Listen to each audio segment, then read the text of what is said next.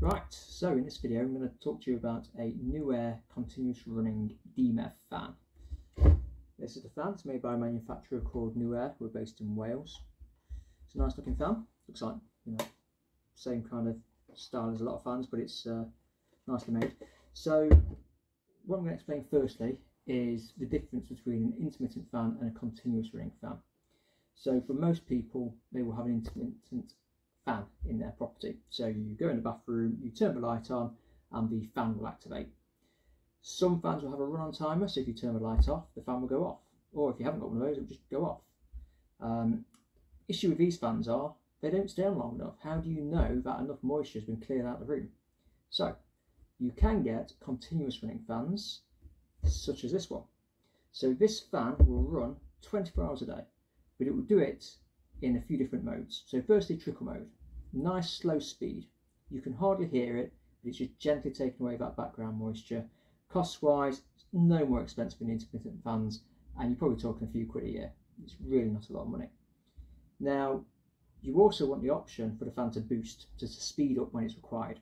So with this Nuaire Faith fan here, I'll take the cover off and you'll see, there's the fan itself, but there is this, you can do the settings here. So the settings, you can change the airflow settings. Now the airflow settings are measured in litres per second. So that's how fast the air is moving through the fan. Now, in its basic running format, it will be on what we call the trickle speed. And those can go from 0 to 20 litres a second. So you can decide based on, in theory, you should use approved document F, the building regulations, and that will tell you how many litres per second you should be doing for that fan in that room. And it will also tell you what the boost rate is. So for example, a bathroom is 8 litres a second.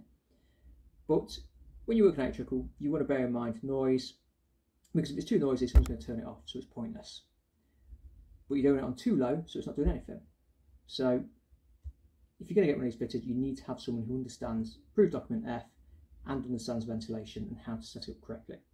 But you have it on the trickle speed, but nice and quiet, and it will just run and do its own thing for a while.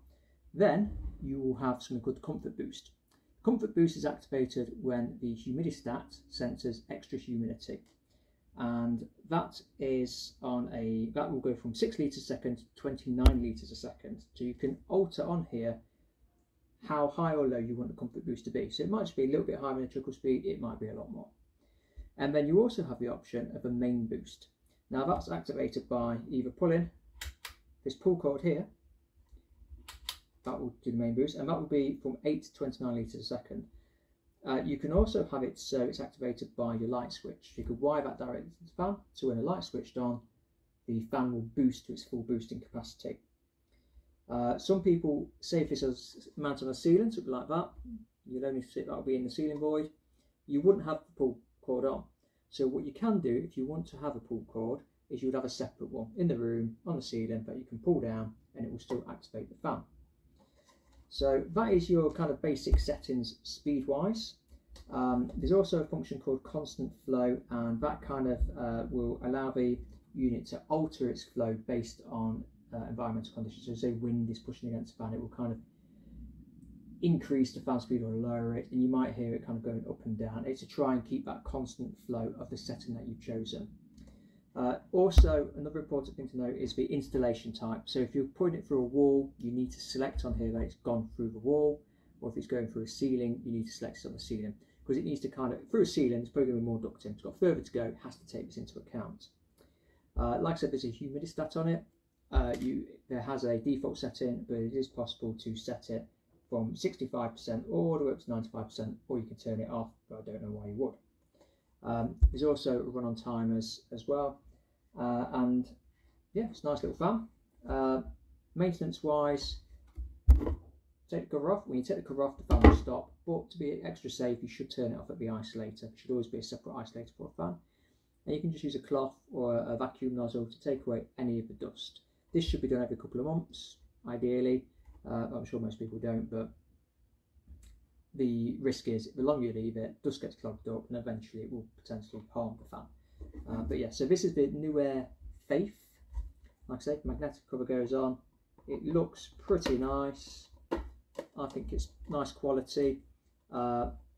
So for me, these fans are a must rather than intermittent fans, because they will remove a vast amount more air. They will do it quieter. It's a no-brainer to me. I don't know why people use intermittent these days.